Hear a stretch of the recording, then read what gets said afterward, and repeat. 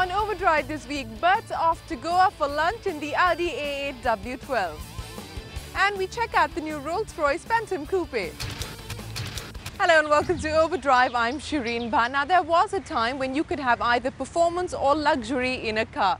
But all of that has changed with cars like the BMW 7 Series, where you get the luxury of a limousine along with the performance and driving pleasure of a sports car. So Bert decided to get behind the wheels of the Audi A8 W12 and take a long drive. Let's take a look.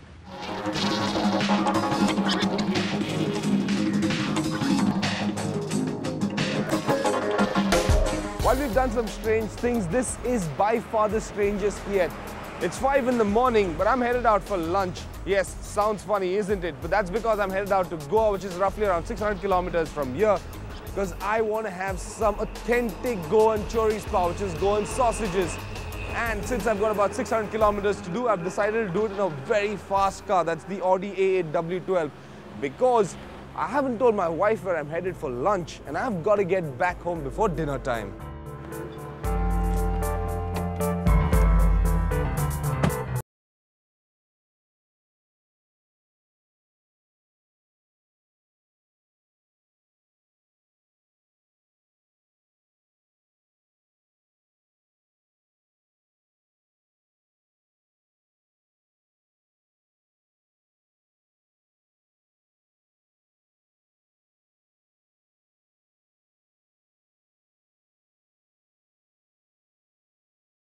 To go up before, but it's a frightfully expensive drive, and that's because you spend anywhere between 500 to 700 rupees purely on toll, discount food, fuel, and of course those occasional stops for tea. But if you're driving the A8 W12, it's certainly not going to bust your bank.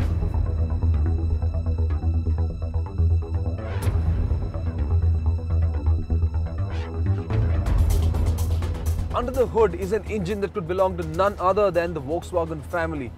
It's not a V6 or a V8, no, it's a W12. That's basically taking two V6 engines, mating them together to form a W. And that kind of a configuration makes around 450 horsepower from a 6-litre engine.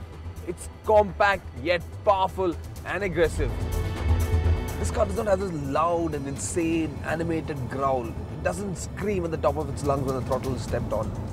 No, it's got a very, very authoritative tone. Very subdued, classy.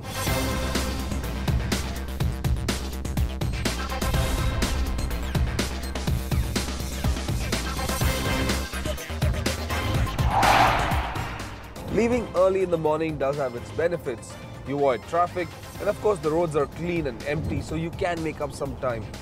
But then again, if you have a car that makes 450 bhp, does a 0 to 100 in 6 seconds, and 0 to 200 in under 15 seconds, and of course has a top speed well in excess of 250 kilometers an hour, who cares what time you woke up in the morning? Just step on the gas and let fly.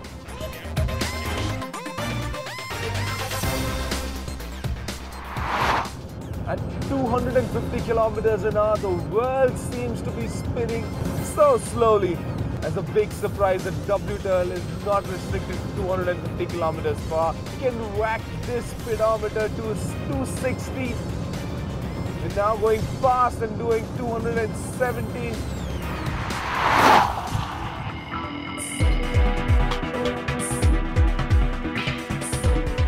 With such a large engine and so much of power, it's very comfortable for this car to cruise at speeds at around 140 or 160 kilometers an hour.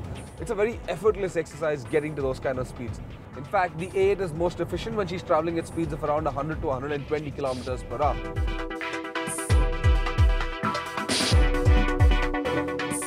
On a long drive like this, you want a car that's comfortable. You don't want to land up for lunch looking all haggard, feeling tired, with little appetite. Not especially once you know the menu has got some of the choicest dishes available anywhere in India. Goan cuisine is known for its spicy meatballs, its vindaloo, its curries, of course the prawns and the lobster. Oh man, I can't wait to get there. So this is absolutely the right car to get you there.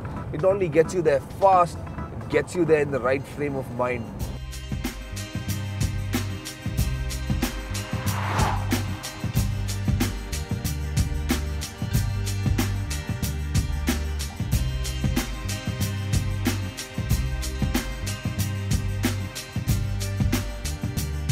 going to be the most common element in this drive. You're going to see us stop for several fuel stops.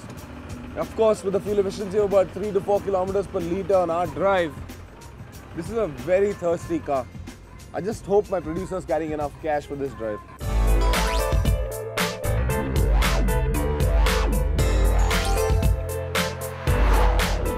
The A8's air suspension and several other lightweight components in the suspension system give it fantastic ride quality.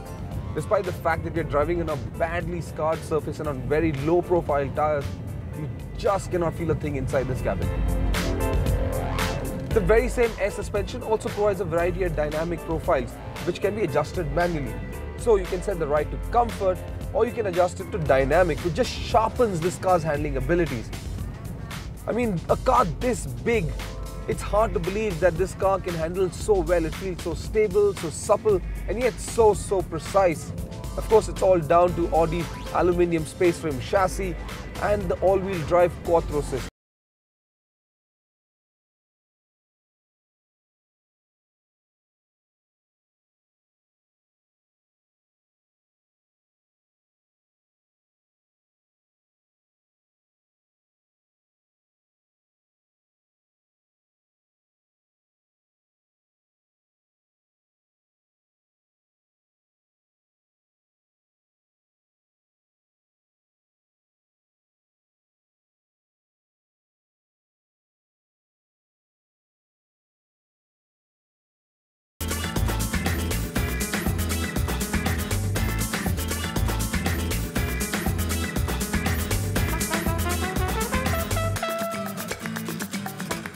So we finally made it here to Goa. We're at Baga at the Lucky Star restaurant. We just had a scrumptious meal, some nice grilled prawns, beef chili fry, chorizo, which is what we intended to have in the morning.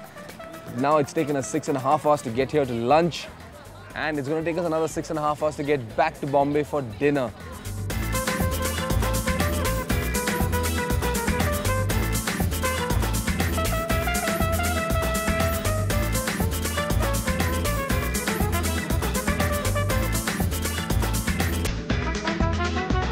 So what do you do if you get bored in a car like this? Not that you ever would, but even if you did, what I would suggest is you turn up the music and let the dozen-odd Bang & Olufsen speakers surround you with some incredible tunes.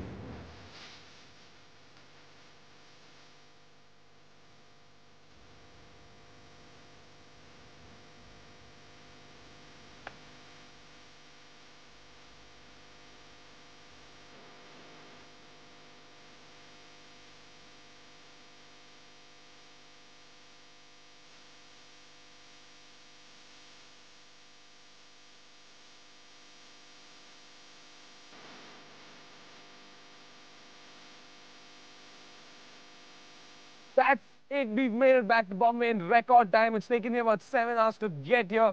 A half an hour more than what I expected, and that's because I had to stop to change a puncture. But otherwise, this has been a record-breaking drive, and it would not have been possible without a fast and luxurious car like the Audi A8. But now I got to go back and get home before my wife starts chewing my brains for dinner. See you later.